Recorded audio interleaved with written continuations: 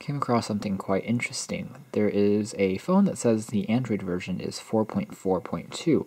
And so if we tap on this, indeed it is KitKat Android 4.4.2. And you can even see this is the same. But if I tap on this, instead of getting the KitKat icon, I see jelly beans after tapping on this, which is Android 4.2 and not Android 4.4.2. So that's a little bit confusing. I get both some of the animations from KitKat and Jelly Bean.